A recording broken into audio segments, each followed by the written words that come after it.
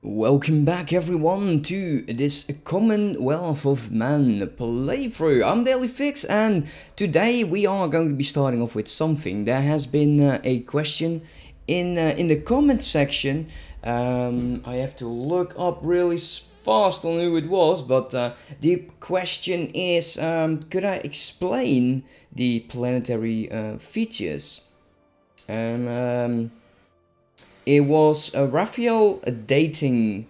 I hope I didn't butcher your name. So please talk about the planet management and population, jobs, population growth, species, and etc. I'm going to do my utmost best. So in version 2.2 we were introduced with this new window. We stepped away from planets that just had tiles and we got this amazing feature in it. So the planet name, the empire, what the empire has, it's sort of a guiding. It kind of focuses on what do you have on your planet. And that gives you a certain name. That is why this is a generator world, even though we haven't collected it, because we have more tiles in generating. So you can also see there are benefits. Technician output plus 20%, generator district building speed plus 25%. There's definitely a plus in going with these kind of things. It's a continental world and you can see the planet size. We have a governor who is Penny Kirby and this is what he does, or actually she does. He's level 2 and we have a scientist in orbit assisting the research. And so that's all that we can bring out of this one. We have the stability. Now, if you... Stellaris and actually most of the Paradox games are so in-depth about all of the information they're giving you. And it's just explaining to you why this number is that. So you can see there's resources from jobs that will put in a 6.60. We've got trade value, we've got immigration pool. It is also about happiness and all of that stuff. So the happier your people, as well as your amenities, your housing, all of this below, does affect your stability, your population count and decisions. Now decisions are amazing. There's a few cool options. Say you take a hostile planet. And the stability is really low. And it's not because of amenities, it's because you are a conquering species. You took over their planet, they are not happy with that. What you can do is you can declare martial law. It will reduce population growth, but it will gain you stability. And stability is really important because if the stability is too low, the planet will revolt. And that's annoying. That really is annoying. And there's tons of options in here. Population growth. And these are due to the story pack DLC. I haven't been looking into it as much. Yeah, I'll not give you my verdict on that one. Resettlement. If you have a planet that is saying like this unemployed humans, you could say, hey, we're going to be finding this guy. And you can see here, this worker is unemployed. And we're going to be transferring it to... say this planet here. There's 3 jobs. It has 60% inhabitability for this species, for the humans. So it's actually not too bad. It's actually been growing a lot. I do like that. So yeah, let's go back. Crime. Your population will generate crime, as does my phone. It generates noises if the sound isn't off. Let's turn that one off right now. And you can see a breakdown of it. So it's like you have to see it from population. It is 50, and you have from your government skill is -6, and that will bring it up to 44, something like that. I don't think this is completely right. From population jobs, it's probably in here. We have enforcers that will produce unity. So going to our enforcers. You can say crime is -25. That's how I should say it. Crime is -25. That's why it's 50. Governor skill is because of this person here. You can see that in the bottom. it says crime -6, and all this counts into your crime. Your housing, amenities, let's say it's your entertainment for the people. If there's too little entertainment, everyone is going to be bored out of their mind. We don't want that. Unemployment and available jobs. So you have your districts over here. You can see that we have 2 districts, and you have these 2 that are reddish, like these are still to be unblocked, or actually unlocked due to look at this. So that will bring it up even further. So we'll get even more if we'll do this. We might as well just go ahead and just do that, whatever. Housing, energy, mining, food, and there is a lot of options. If you have a planet or a city, world, or genome something that I cannot pronounce, it actually creates something. So hover over all of these things to see what it does. And some have some amazing features. I believe, like, where's my... this one, I believe. It is a relic world. Actually, it doesn't have the options. That is a bit of a shame. Well, maybe in the future I can show you that. So, clicking this one, you'll get to your planetary features. You can also unlock your tiles. Terraforming, we cannot do just yet. Once we are able to, we're going to be in there. Your trade value, what your planet does produce, and what your planet is taking away from your stock. It doesn't mean that your planet has to generate this amount. Now, it just takes it from the stock over here. No worries about that. We got your buildings. These you build yourself, of course. And your queue. In here, you'll have your sector.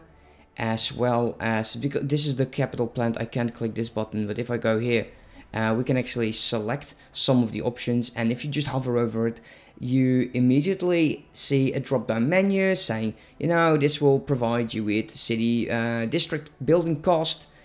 If you are really like min-maxing, you could probably switch every time you're going to be building some of these districts, just to spend a tiny bit less on everything. So just hover over them, and yeah, we'll see what it will do. We might even have to pop in this one just to get more consumer goods, 20% more of these 2. So yeah, that's actually, it's not bad, really not bad. So all of these are once you're unable to build anything else, and you would go into Fortress World, then it will defend your planet from orbital bombardments, which is really, really nice. I usually don't tinker with this too much unless I'm having 25 planets or so. 10 planets, this is easily something you can manage. It's getting really rough when you hit like, yeah, definitely like 15 to 100 planets is something that you could call insane. Population, your jobs, ruler jobs, and what it does. Your administrating building. So this is out of this building, planetary administration. Your specialties, and these are usually the buildings that you place in this area. All of these are your special buildings, so you need specialists to get those. Hovering over all of these, and you'll see what it all does for you. Modifiers is crime, -25, amenities +10, and population growth speed 10, and that has to do with the gene clinic. Workers are just workers. It are the guys that are working in your districts. Going for population growth speed. Wow, that is something. Oh, population growth speed has a lot of factors, as you can see. It usually is, do you have the are you a fast breeder, and it will add this percentage. I believe it's like 25%. Do you have edicts running like this one, population growth speed? Do you have policies going into, where are you, food policies, like this one, population growth speed +10%. Everything will add up. If you are playing a species that is a slow breeder, you will know that early on in the game. Your population growth speed is absolutely slow. I think one of the best traits for your empires is population growth speed. It's just amazing. But you can see xenophobe does add growth speed. You have the genome mapping, growth speed, cloning, healthcare campaign, new life, from population jobs, that is your gene clinics, nomadic. So all of that is just taking it into effect.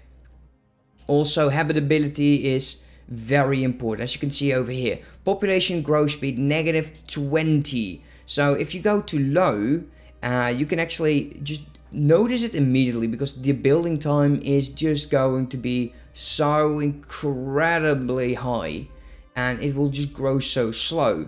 Assembling, everything to do with robots. Once you are able, if you are a machine empire or you unlocked the robots from technology, you can actually build them over here. Robots, they will get into your species tab, and it's the same as going into species. Like when you're creating a new template, it's the same for robots. As soon as we get into genome, gene tailoring, that's the one.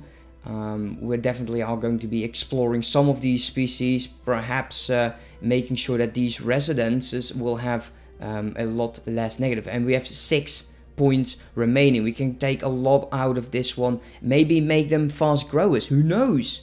It could be absolutely fantastic. There you go. Population growth speed -10. And with our humans, here you go. Population growth from immigration +15%. So everything will just add up in there. Let's go back to our planet. Declining is when you are purging or whatever, and we are doing that maybe somewhere. Let's see. I don't know. I think we've done purging. There's no more hive minds in our areas. This is the approval rating, so it's all about happiness. Happiness, happiness, happiness. Yay! The happier the people, the better they will perform their jobs.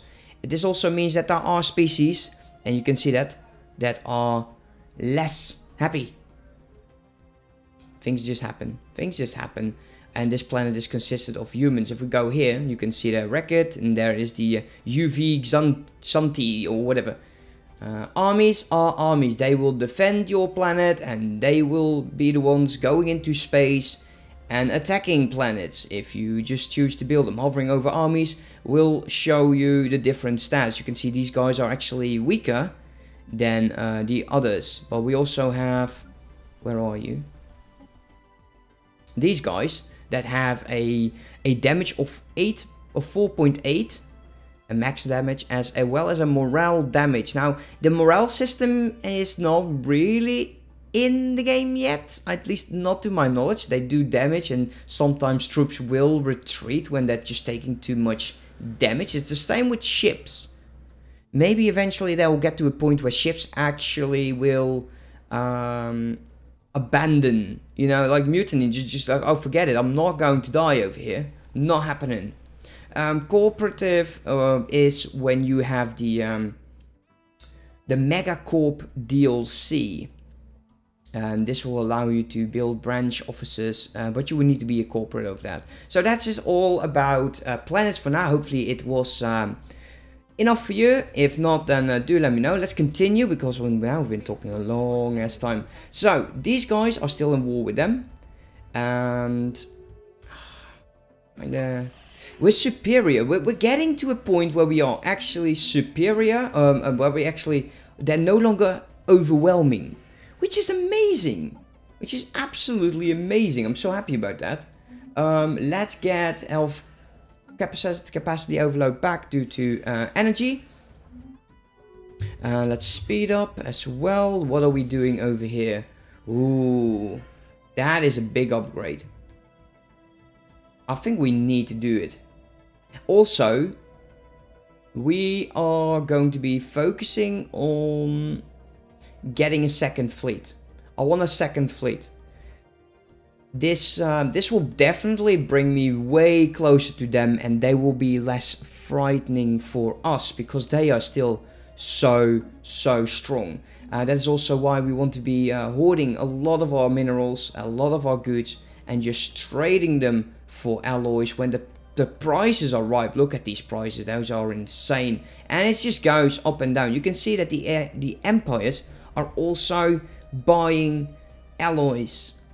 So, oh man, look at that, 20 bloody K for 1200 alloys, which is insane. It really is insane. We got a record here who is unemployed. What can we do with you? So, we have minerals. We could actually use consumer goods. So let's go and build that up. And I want to be trying to get to 100 alloys. Let's continue that. So why 100 alloys? Because it's just a nice number. It really is. It also is so good to reinforce your fleets when you're actually just spitting out alloys. So these guys are going back. They are going to be upgrading to the latest design. And I don't see anything else remaining in there. No. Okay, so you're not doing anything and you have an unemployed worker, and that is a Zanfir, so that is one of our slave peoples. Let's make sure that he gets to work. Eventually I want to let go and have the AI manage my planets. Oh, that's great. Finally. Finally. Amazing. We need to make sure that we keep it going. All of these planets are now open for us to colonize, and we should definitely do that. So let's colonize with the rocket. We might improve them. It's not the best. It will definitely be a slow planet, but still, any planet that will generate goods for us is a winner in my book. Let's wait a tiny bit more because, like I said, I want to be focusing most of my efforts on our star bases, on fleets. Let's go and build those. Is there anything I would like to do in here? No, not really. How about you? Let's go anchoring. You are a bastion. I would really like to upgrade you. We don't want to go overboard because our fleet is not there yet. We need how much? 816. So let's try not to go over that. There you go. Anchoring. That one's not new. You're not new. You're not new. I think that should almost be it. We want to have a station in there, and we want to have a station in this systems due to the gateways. Excellent. Just continue. Just take your time, buddy. You don't need to be as fast. So there's a human here without a job. Oh my. Poor fella.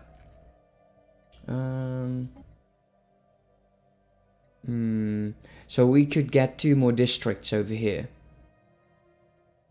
Unfortunately, that is not going to help us right now. What do we want? I kind of feel that we should focus a bit more on research because we've fallen very much behind. It's usually not good when that happens. How is this going? So energy, this is a generator planet, so let's build that. Perhaps we can actually look into, let's see, do we have that building? Not yet. Actually, yes, we do. Here we go. Energy grid. This is absolutely fantastic for planets like this. So let's make that immediately. What it will do, it will just boost your energy production on your planet by 15%. That's just gold. That's just gold. Peace offering. One of my dogs is absolutely going insane below, so I'll definitely have to check it in between episodes. Luckily, it's still a minute. You are one of my slaves, so build food. Anything else? So we got a lot of stuff going on here. You are finally upgrading, and you can see that by the amount of alloys that we're having. And I kind of feel that we want to be starting the new fleet as soon as possible. As soon as possible, because I kind of feel that the longer this will take, the stronger these guys are going to be. And I need them to be just superior. What I can do is we can bunker up in this system. and just wave after wave, we were able to deal with these guys. I might even consider changing this system into a anchoring and building a shipyard over here. We don't care about all that. So he's starting to claim. Oh my, he is claiming on me now. Oh man, that means that he is preparing himself. Oh, that is just horrible. That. Uh-oh. What's going on? Hey, there's a war incoming. That actually is not too bad. With a lot of archaeological sites discovering, as you can see over here, we can now see everything, because they are of course our ally, but we're fighting these guys. I kind of feel that we might need to help them, although they probably are able to deal with this themselves. Let's see, 7k, that's already 13, 15, 15k. Who is on our side? So also, these fellas over here, they're going to be helping us. And they have a good amount of arms. I don't believe that we are needed in this war. And I kind of feel...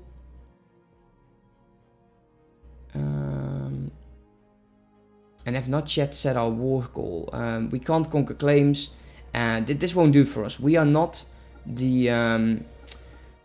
this party over here. He can set the claims. We can't do jack about it. But we definitely are going to war with him. Are we actually helping? Maybe. Maybe if we are able to build up our economy quite nicely, we definitely will. We have the alloys. We will soon have our naval capacity going up. And that is definitely something. We want to make sure that we get the Fleet Academy in there. We need to change you into Fleet Shipyard. Is there anything I want to change? Like right now. Before doing anything else. Wait, what are you? You're the NEP. You're one of my trade posts. Eventually you will get that. Once you're upgraded, you will get it. They are our ally, right? Well, they are for now. I know, that sounds so sad. Let's at least build these naval logistic officers just to get the +2. And we're going to be getting started on the new fleet next episode, guys. Thank you so much for watching. I hope you're enjoying yourself. I know I am. And I'll see you next time. Have a good one. Bye-bye.